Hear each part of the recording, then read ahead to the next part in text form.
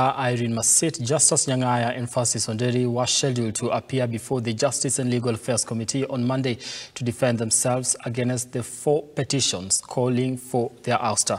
The 4, however, did not appear and they skipped the hearing. Now, moving on, President William Ruto has backed Nairobi Governor Johnson Sakaja's order to ban nightclubs from operating in residential areas following numerous complaints from the public on noise pollution. Now, Ruto promised Sakaja support in ensuring the standards of the city of Nairobi are met. The governor had earlier stated that no nightclub licenses will be issued to premises operating in residential areas and added that licenses would only be issued to clubs within the central business district and specified streets. The county boss additionally stated that licenses already issued to nightclub owners in residential areas were cancelled.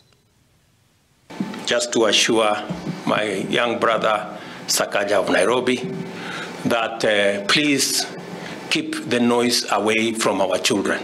You have our support.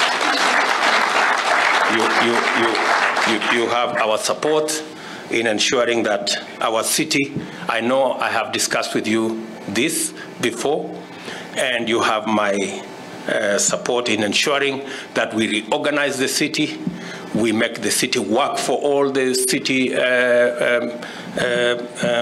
residents, and ensure that the standards of the city of Nairobi are the standards of the capital city of Kenya. We will shortly, in fact.